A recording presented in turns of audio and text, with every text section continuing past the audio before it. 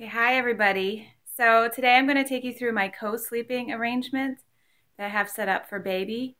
I'll show you everything I have, where I plan to put it.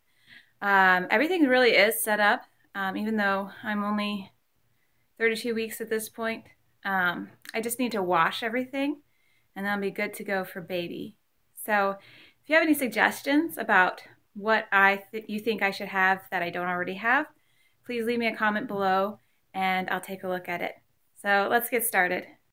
So here is my side of the bed and here is the co-sleeper all set up. I already have it washed because I bought it used. And in these two pockets right here, I have extra sheets. And I am going to put a baby nest in here, the Etsy version of the DockATot. Right now I have a bamboo sheet saver on top of the sheet.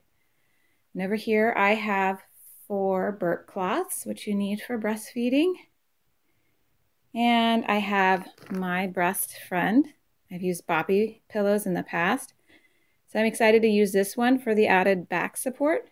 So I'm going to have to keep that by my bed. Sorry if I'm breathing really hard. It's just hard to get enough oxygen in my system with baby squishing my lungs. So even though I'm not moving much, I still can't breathe. Over here, I have a book because I'm going to have a lot of help the first few weeks. So when baby's sleeping, I can just relax. Clock, my water, drink a lot when you're breastfeeding. Portable night light is that little owl. And this rock salt lamp I always just have there. In the bottom of the co-sleeper, I have blankets.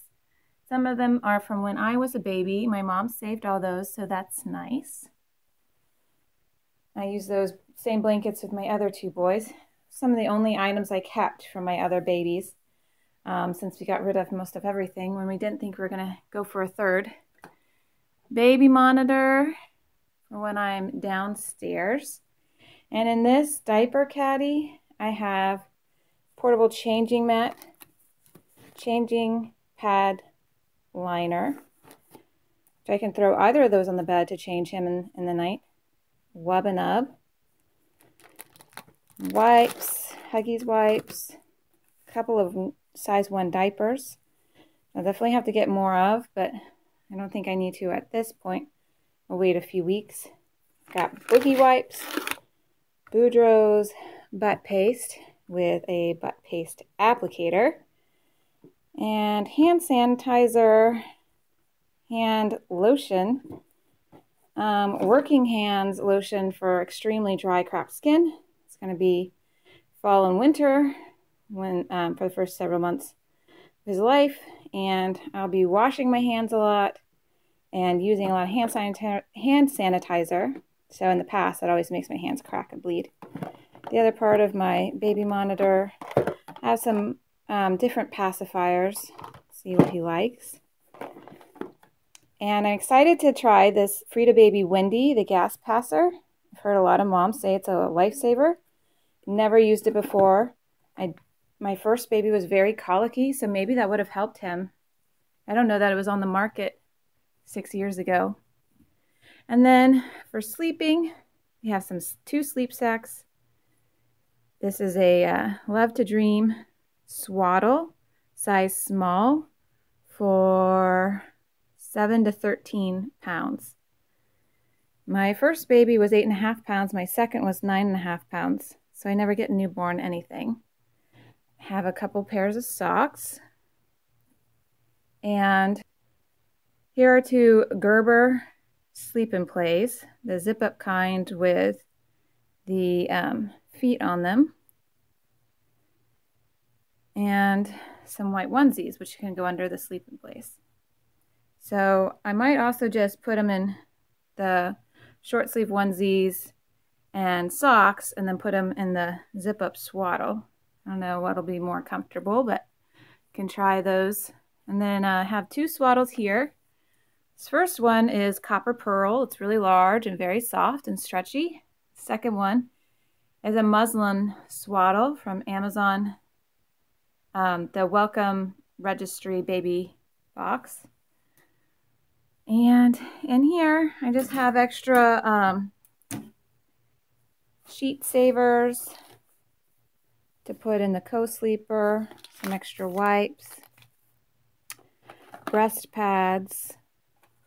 These are the Soothy gel pads for the first couple weeks of nursing when it can get a bit raw. And breast pads down here. These are little sample ones.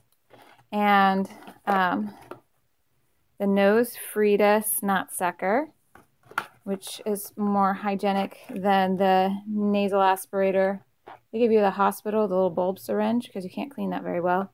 And these are the disposable hygiene filters that go with it. I never used that product before, but again, I heard a lot of good things, so I'm excited. This is the Aquaphor Healing Ointment for baby. This is really good. I can use this for his circumcision site and also for diaper rash cream. So that's what's in there. And in one of these baskets, I think it's at the top buried under some stuff, is some gauze and petroleum jelly for baby. Also for his circumcision for the first couple weeks while that heals. So that's that basket. And then down here, I have a box of disposable nursing pads, some extra diaper genie refills, and if I'm not feeling up to refilling or changing out the refills in the middle of the night, I can just use individual diaper sacks. And then here's the diaper genie. So that is my setup.